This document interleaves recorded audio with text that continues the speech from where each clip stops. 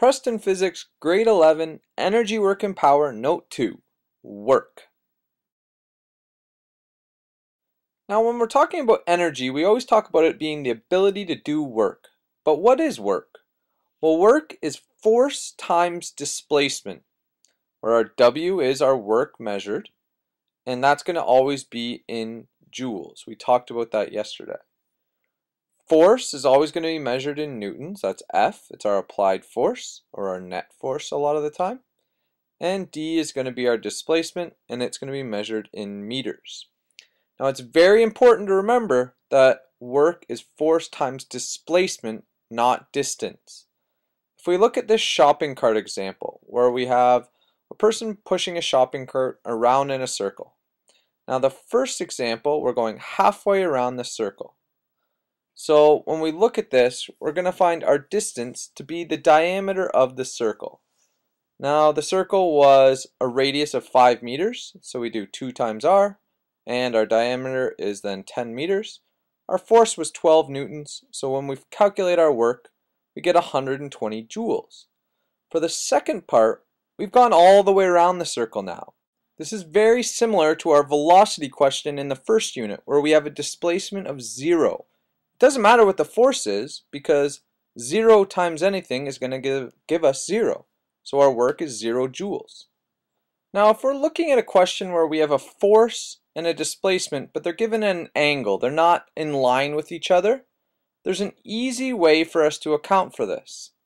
So normally what we're going to have is our displacement and our force are kind of in the same direction, with some angle theta in between them. We just change our equation to be work equals force times displacement times cos theta. So in our lawnmower question, we have a displacement straight forward. We're pushing down at an angle of 30 degrees. And then our force is going to be 15 newtons. Our displacement is 8 meters. And we need to find out what our work is, not our theta. So we have force times displacement times cos theta. And then we end up with an answer of 103.9 joules. Now there's 3 conditions that we're going to look at that make our work equal to 0, or no work is being done. So what we have to do for this to be accomplished is have our work formula be equal to 0. So the first way to do it would be to make our force equal to 0. When force equals 0, we have 0 times displacement, which is 0. An example of this is just an asteroid floating around in space. There's no force being applied to it, but it does have a displacement, but there's no work being done. The second being when the displacement's 0. We have force times 0, that's going to be 0 again, and it's something like if you're pushing on an object and the object won't move, well, we're going to have a work being done of 0 joules. The last one's the hardest one. It's when we have our force and our displacement being perpendicular to each other. This actually means that we're going to end up with cos 90, which means we're applying a force at a 90-degree angle, but cos 90 is equal to 0. So we end up getting a work being done of 0 joules.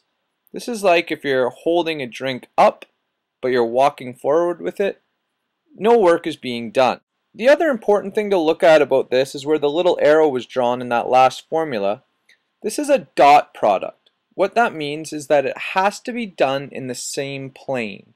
We have to be doing everything in the same direction, otherwise it doesn't work. So in this case, we're doing things perpendicular to one another, so therefore they're going to be equal to 0. The last thing we're going to look at is the work-energy theorem and negative work. Now, what the work-energy theorem is telling us is that any work we do is actually equal to the change in energy of an object. So, when we're looking at this, the amount of work done to any object is equal to the change in the object's energy. If we're looking at throwing a football, we do some work to throw that football. So the first thing that happens is we do work moving the football forward some distance. Now, when we look at that, the work changes from work to energy, but it's moving at a speed, so it's kinetic energy. So the work done here is now kinetic energy. The next thing we're looking at is lifting a box. Well, we lift that box up off the ground a certain height.